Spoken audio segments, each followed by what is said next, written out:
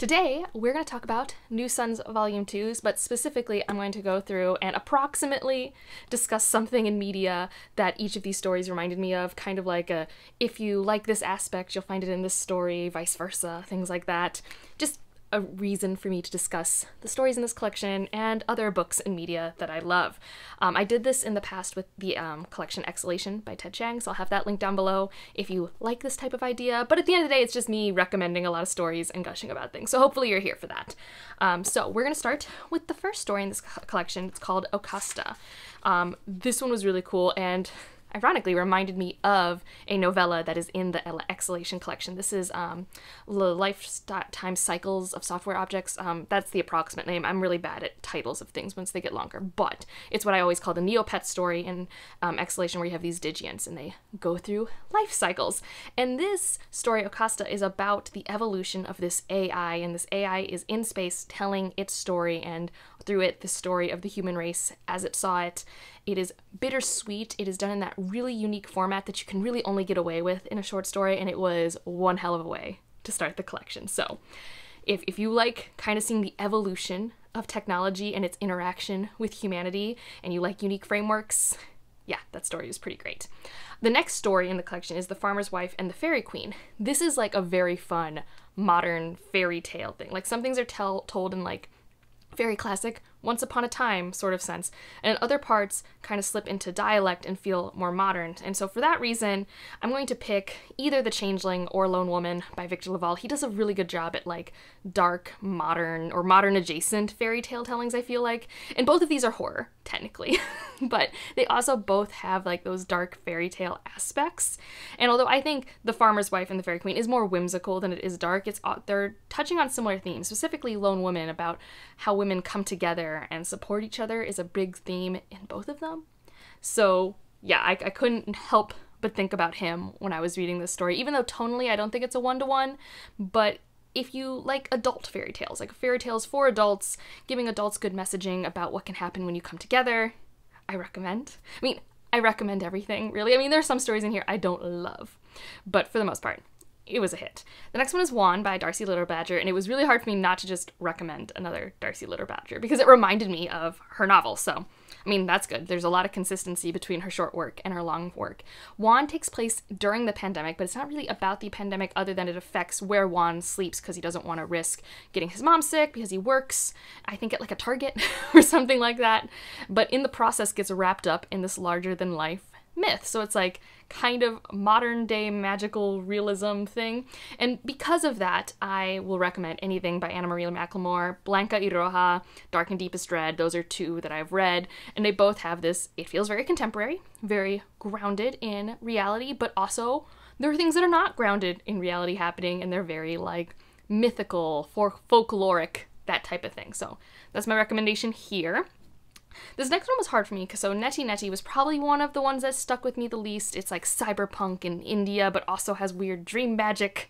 And so because of the dream magic, because we do spend a lot of time in that space, what that space means, the costs of that space, I was starting to think about the Dreamblood duology by N.K. Jemisin. So if you haven't read that duology by Jemisin, the first book, The Killing Moon, was her first written, not first published, and it has this magic connected to the four humors, and part of it is you have these gatherers who can take dream blood.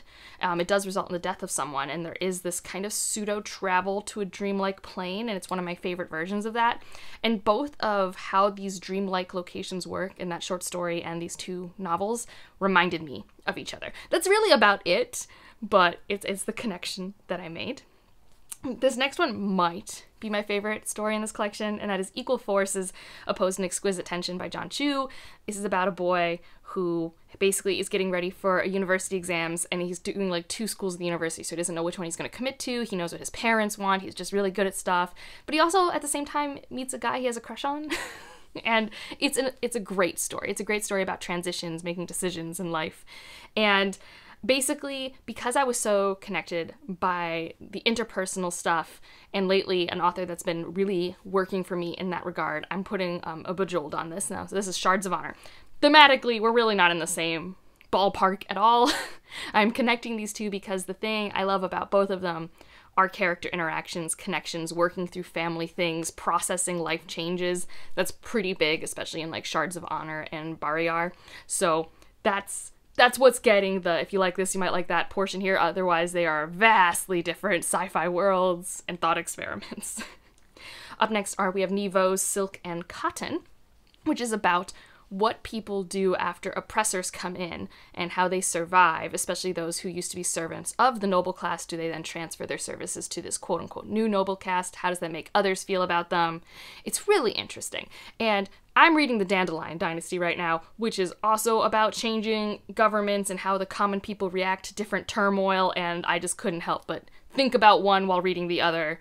I mean, I do think I prefer the project of the Dandelion Dynasty more, but like that is literally giving itself 4,000 pages to ask and answer the question. This had like 20. So I think for 20 pages, Nevo did a fantastic job. I was trying not to compare things to things that authors already wrote, but if you like Empress of Salt and Fortune, that's what this short story reminded me of. I've also read Siren Queen and other works, so this is more closely connected in my mind to how the political world building works in the Empress of Salt and Fortune, if you've read that. Next up, we have Tananari Du's short story, Supper Time. This is a very fun, like, horror-adjacent book. Like, it's definitely, like, unsettling, but I wouldn't say it's, like, horror. There's more tension, I feel. Regardless, this reminded me of a movie. It reminded me of the movie Nope. And it's hard to talk about this genre without spoiling things, but essentially there is even an emphasis on photography and capturing moments and witnessing, and that is a case in both Nope and this story. In the story Supper Time, we have this young girl who had raised a bobcat, and it's generally, like, I think we're taking place in the early 20th century, and her family lives a little bit removed from town in a relatively nice house. They are still having to deal with racism, and so she's kind of in a place, though, where she's young, but almost, like, on the verge of, like, adulthood responsibilities, and trying to figure out where she fits into gender roles a little bit, because she needs to, like, help her mom, but she wants to do her own thing. She loves photography, and then this bobcat enters her life again, and that is where the story kind of takes off. It grew on me. This story definitely grew on me. This next one was actually really hard for me, and it's called Goodnight Gracie. And this one I'm actually going to compare to Siren Queen by me, Nevo. And so Goodnight Gracie is interesting. It kind of has this multi-dimensional aspect where you have our main character who once got displaced from their world and has been traveling dimensions with these other two characters. And it's very ethereal, very dreamlike. There are monsters. Maybe our characters are monsters. It's hard to feel grounded in this story. And this story is about these relationships and what do they mean. And I felt very similar when I was reading Siren Queen. I like Siren Queen more. I felt like Siren Queen had more of a focus, but the reality versus that dreamlike place, the monsters among us in Hollywood, I felt like vibe-wise, these were on a similar plane of existence, which is why I'm putting them next to each other. All right, up next is A Borrowing of Bones, which I really like. This is by Karen Lawalchi, who is an author. I've read a couple of their short stories, and I really liked them. And this one was no exception, although it has some of the most unlikable character relationships you're ever going to read on page. But I think that's what I loved about it. It was oddly cathartic for me because I was experiencing someone going through anxiety spirals in a way that I go through them in relationships when communication is bad. And I'm so far removed from my bad mistakes that it was interesting seeing a character go through it. And so because it is about prickliness, it's about people making bad but realistic decisions, it's really not great. It has a lot of ethical questions. And so for that reason, I'm comparing it to The Echo Wife by Sarah Gailey. Because this also has a very prickly main character who's not making necessarily great decisions. There's a lot of ethical questions, and I do think the thing that would work or not work when picking up either of these is how insufferable is the main character situation too, because that's the focus, that's what you're exploring, and that can be really grating in both scenarios, or really fascinating, depending on where you come to it from. All right, and this next one, really, it was a really rompy good time, and this is Chosen. And it felt odd to me because usually in short stories, there's more of a thematic message, or I feel like there's a lot densely put in, but this was just kind of a silly, fun time. And I don't think I was prepared for it. So I would probably just compare it to other space operas, like Chilling Effect or Velocity Weapon, where there's definitely heaviness in it, but there's also a nice layer of quip on top of it. So if you like a quippy-natured story, this one was pretty okay. And then following that, we have Home is Where the Heart Is. This is creepy, and I was trying to figure out which haunted house story to compare it to because it has those haunted house story vibes. And I think Build Your House Around My Body was the one that I liked the most. But truly, any haunted house story that deals with generational trauma, this short story also plays with fairy tales, like Little Red Riding Hood and a few others. The house is fairly sentient, so any of those types of haunted house horror books you can compare to this.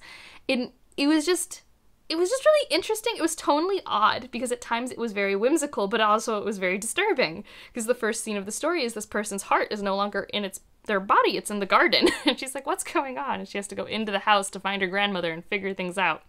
And it's one of those houses where you have like those never-ending hallways. So if that's like an aesthetic you enjoy. So it's appropriately creepy. So I enjoyed that because I am also just a sucker for haunted house stories. Those are just like my thing. All right, and so now we have Before the Glory of Their Majesties. I will say this is by far my least favorite project in New Suns Volume 2.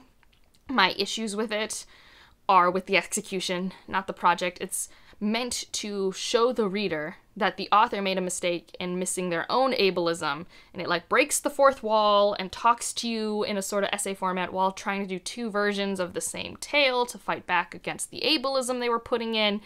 And, you know, the vulnerability, I guess, great. It really didn't work for me from a story perspective or from a teaching perspective, which is why I would point you to this nonfiction Disfigured, which is where I started my journey of learning about ableism in fantasy and fairy tales.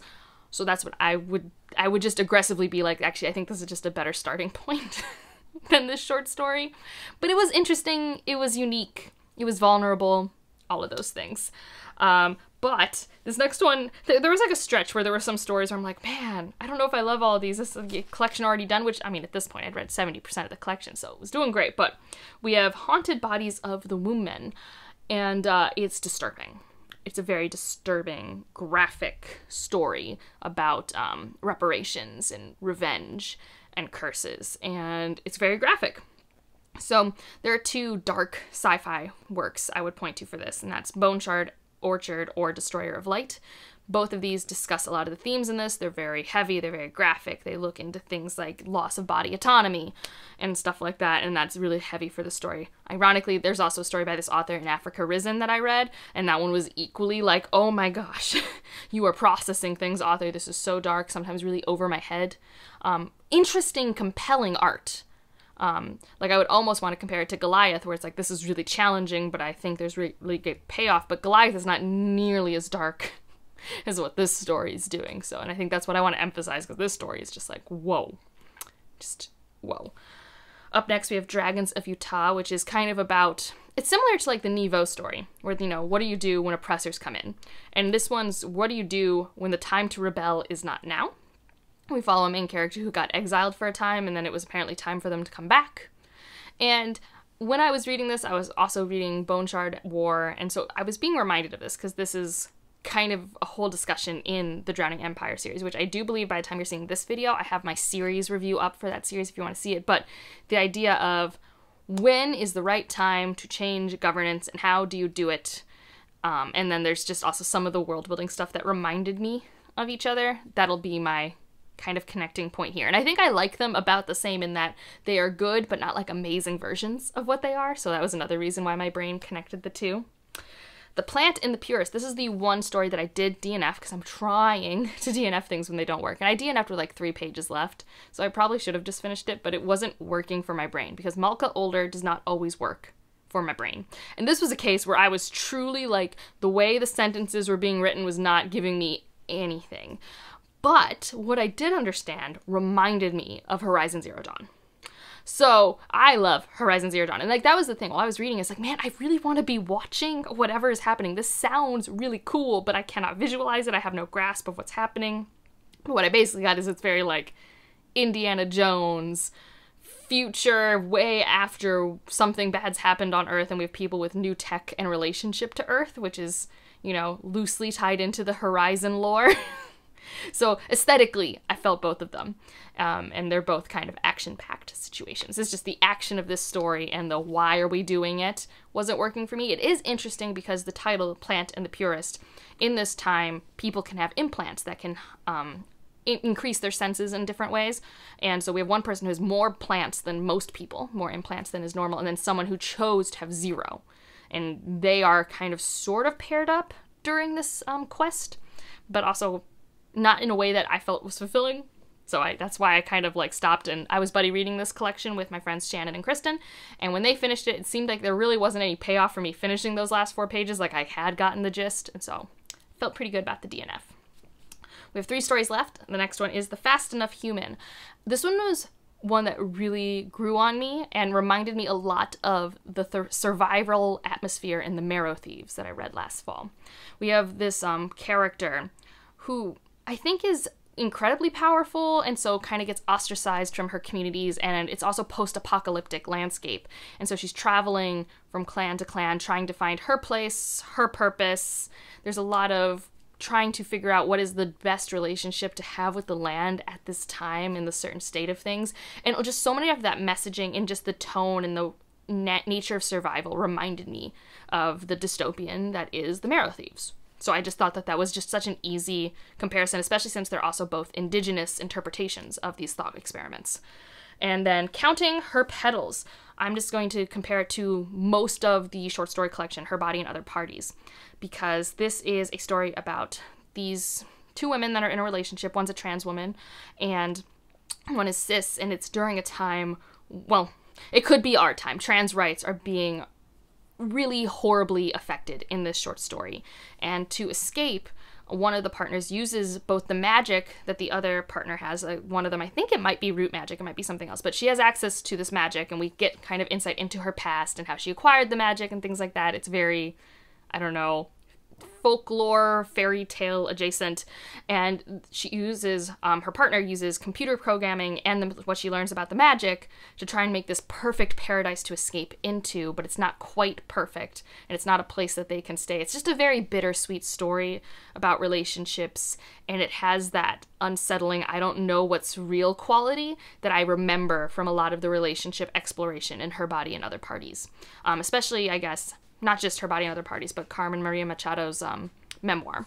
Although this is not an abusive relationship, which is a lot of the relationships that are explored, but I was just, the way feminism was approached reminded me of those short stories. And then the last story is Fever Dreams, and I'll be honest, the first time I read the story, I did not like it. I was like, I don't know what I just read. I don't know the purpose of it. Why is this the last story in this collection? What's going on, DC Shaw? And then Shannon and I were discussing it, and I'm like, oh, this is really smart. So it's a very thematic, ideas-focused work about the role of stories and how much artists, especially artists of color, are meant to just help people learn and things like that. It's really interesting. And so because of the metaphor of it, I was starting to be drawn to Strange Beasts of China that I read this past winter, where, yes, it's about the stories on the surface level, but it's also about what do those stories mean? Why do we have this collection of stories? What is the message underneath that? And I just like the layering of both of them a lot. Like, the more I think about them, the better they become for me. So that, briefly, are a bunch of, synopses of what you'll find in this short story anthology, a lot of works that and art that it reminded me of. I hope you give it a try. This is just really stellar, especially if you're just like looking for a place to explore short stories, especially unique short stories from voices you might not have heard from before. It's great. And Putao agrees. If you can't hear him off camera, this is definitely worth your time. He actually just came right up, so I'll show you guys. If you made it to the end of the video, you'll get to see his lovely face. Let me know if you have any plans to read this anthology, if you have any other works you would recommend to me based off some of these that I said I really like. If you just... Putao! My cat is being very loud. If you just want to leave an emoji, since I obviously need to end this soon. Leave a sun, obviously, because new suns. I feel like that's like a basic one. And otherwise, like if you liked it, subscribe if you want to, and I'll see you in the next one. Bye!